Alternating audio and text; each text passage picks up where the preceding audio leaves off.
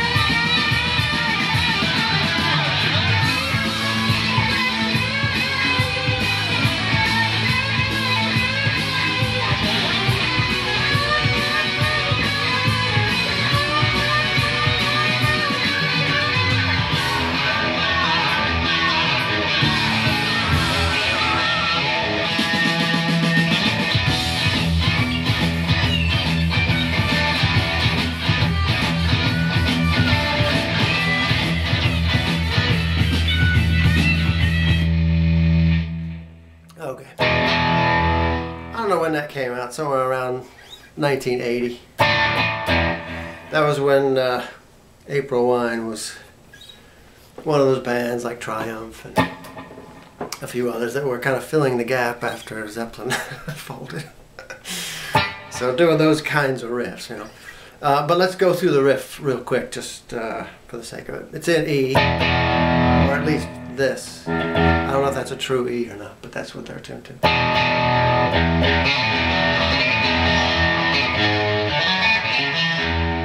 There's actually a lot more notes going on in there than it sounds like. So let's go through it really quick. Low E.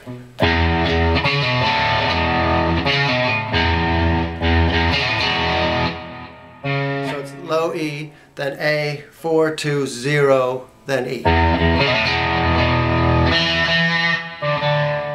And then the next time through, instead of hitting it on a low E, it hits a high E, so that's D at the 2nd fret.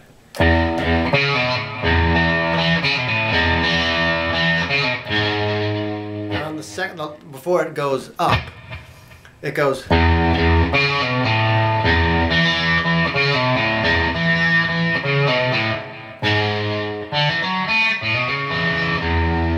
Right, so before it goes up, on that last time through, it goes.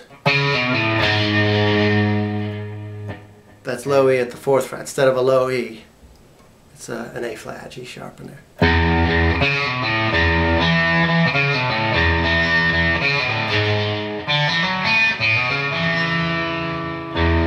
So that last part of it is 0, 2, 4 on D, then up to G string at 2. Does the same thing except on the A and D strings. On A, 0, 2, 4, then D string at 2. It starts over again.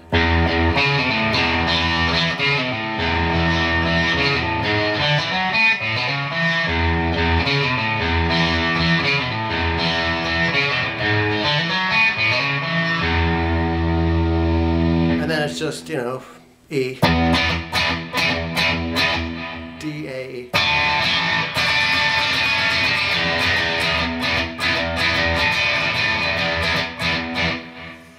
So that's kind of a cool riff down there, but you don't have to. It's all done in one hand position. You can. I've seen a couple of other people playing it, and they're moving up for the riff. You don't do any of that. It's even hard to do it slow.